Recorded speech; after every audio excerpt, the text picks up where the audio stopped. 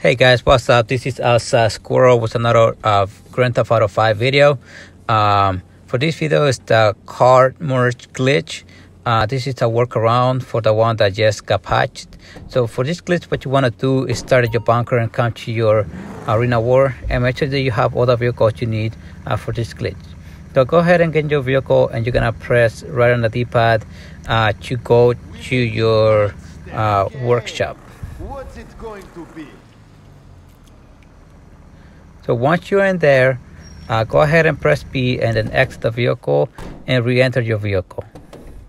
And what you're gonna do is press right D-pad, gas, left D-pad, and you guys should get an animation. I'm gonna go ahead and skip.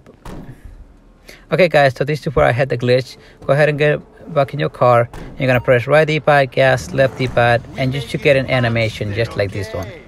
What's it going to be? Once you guys get the animation and everything, go ahead and press B once and then exit your vehicle.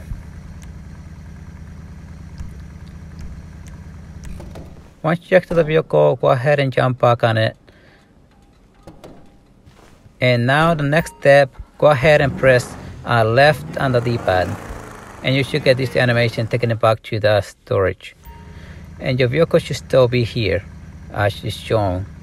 Now, the next step, go ahead and get out of your vehicle and re-enter it to make sure that the glitch is working. What you should see is only the right D-pad option. Okay, so once you do that, go ahead and get out of the vehicle and go to the vehicle that you want to add the mods onto.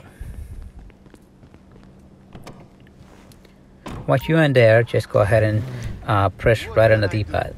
What are we doing then?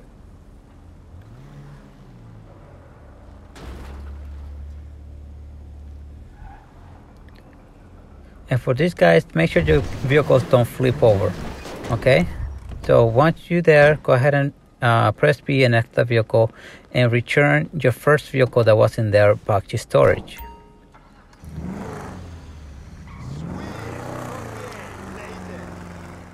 Once the vehicle has been returned to storage, go ahead and get it in a vehicle that has the mods on it.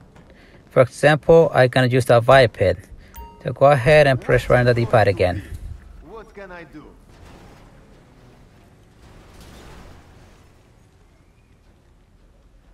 What you're gonna do, go ahead and exit the vehicle, and you're gonna get in the vehicle that doesn't have the mods on.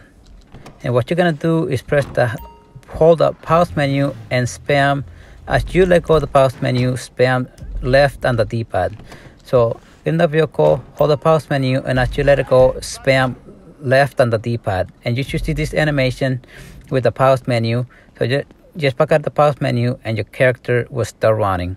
Once you stop running, go ahead and go in first person and press down on your analog sticks. Okay, so it's running a little bit. So now stop. Go ahead and push down on both of your analog sticks.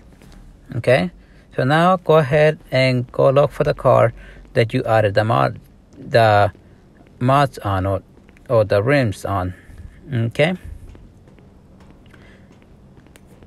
so by the way, guys, the vehicles will rotate. They will switch places. Okay, so what you're gonna do, go ahead and press run the D-pad and drive it to the workshop.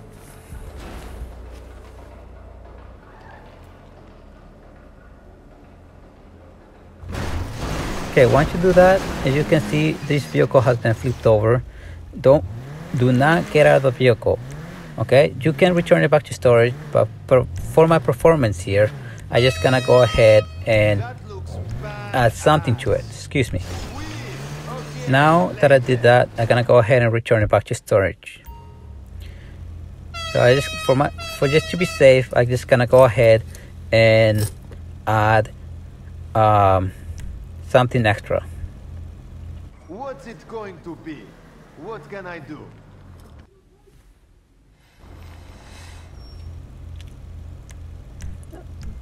Alright, so I'm just gonna add something here.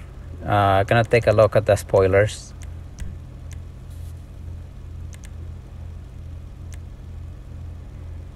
And once you change something, and you like it, what you want to do is press B and B again, and then exit the vehicle.